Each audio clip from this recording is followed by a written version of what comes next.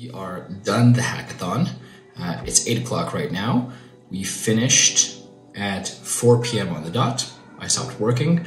I think we got, from a progress perspective, from yesterday, really it was focusing on the report, pulling everything in. I think we started working at around 1. By the time we finished breakfast and kind of got starting, maybe it was 12:30. We had 3.5 hours of work. Pleasant surprise this morning, I found a coffee shop that was open. I was able to get my groceries done, laundry started and hung, so I did a little bit of my admin stuff. But yeah, I think overall, really happy with where we got. Our report, I would say, is about 50-60% of the way there. We just need to pull some more stuff in and maybe put some final edits on it, which usually takes way more time than anyone ever thinks. The presentation, we have the framework at least. We have the outline of what things are going to look like. So I think overall, the hard work is done. At this point, we can pick away at things, and I'm really, really pleased. For today specifically, we felt very focused. I think both of us, felt focused. There was a good pressure of this has to get done by 4 p.m. And so I think there was a lot more check-ins, every half hour is okay, what are you doing? What are you doing? What are you doing? And it was very concrete, the tasks that had to get done. And there were a couple times that I wanted to dive into formatting reports and making things pretty. And I was like, I only have 20 minutes left. What's the minimum that I would have to do to feel like I can still feel like this is complete 20 minutes from now? So I think that pressure was really good, and having more check-ins was great. Logistics wise, I think everything, no big changes from the other day.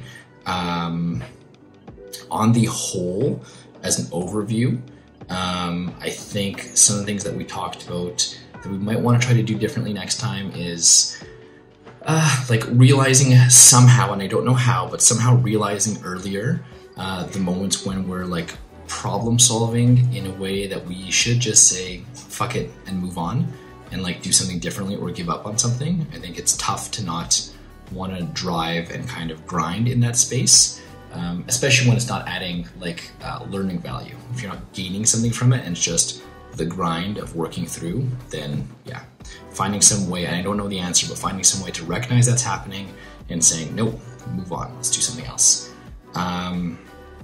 I think, Victor was saying one of the things that he liked is just seeing the Rastaman, the database we were working with actually work. Learning about it and seeing the cool things that it can do. I think he got a kick out of doing really inefficient coding, but it still worked really, really well and really quickly. The queries with Rastaman were super fast when we used them, so I think that was he's pretty pleased with how that worked. On my end, one thing I want to improve on is, or that I felt, I'd like to improve on the whole for days 1 and 2, is that hourly check-in. And specifically, I think on day 1, our last sprint was a 5-hour sprint. And I think, we set some goals for the 5 hours, but it was obvious they weren't going to be met, and you just kind of let it happen. And so if I did it again, I'd want to have 1 hour shorter sprints, with not a huge debrief and a huge plan, but just what's the next, 2 tasks you're going to get done in this hour. And I think that keeps that kind of artificial pressure on to keep things moving forward. One thing that I really liked was our breakfasts. It was just cool to have breakfast together with someone. Cooking in 2 people, as we do pair programming, I think pair cooking is the way to go, because then you can both cook and clean at the same time. All you're doing is cracking a couple more eggs. It's not that much more work to do, but I really enjoyed our nice slow breakfasts. The whole thing was really chill, not stressful. Fruit, I've mentioned a couple times, was really good. I feel like I rediscovered fruit for my life. Great snack, I think, for a day to not crash, but still feel a bit of a pick-me-up. I think on the whole, having a weekend booked off was amazing for focus time. There's no context switching. There's no, I'm just going to go grocery shopping now and then come back and study again. It just doesn't happen. So having a whole chunk of time that was blocked off, dedicated for this, I've cleared my schedule. I know I'm not missing anything. I don't have to look at my phone. I'm not checking messages. And even just communicating to the world, hey, I'm busy, you won't get a hold of me.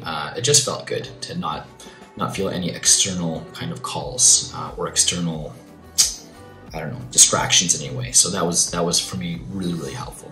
I feel like we made a conscious choice to say no to everything else that wasn't this project. And we did that a week ago. So I think that was the huge help in all of this. Would I do it again? 100%. I think this was a fantastic use of time. And it was fun. Like, it was just fun to like be in it and be focused on it. I think you can get more learning. I think you lose less kind of memory of what you're doing. You don't have to get back into something. You don't have to like relearn what you were working on 2 weeks ago. Yeah, and I think this is one of those weekends that I'll probably remember for the rest of my life.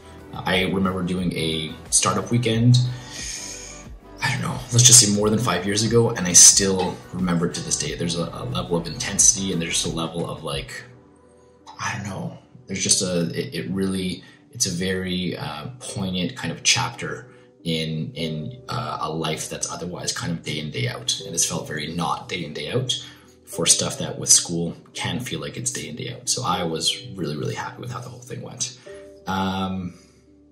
Yeah, I'm looking forward to the next one, actually. I think this worked well, and I'll definitely be repeating it again. So, no, it's good.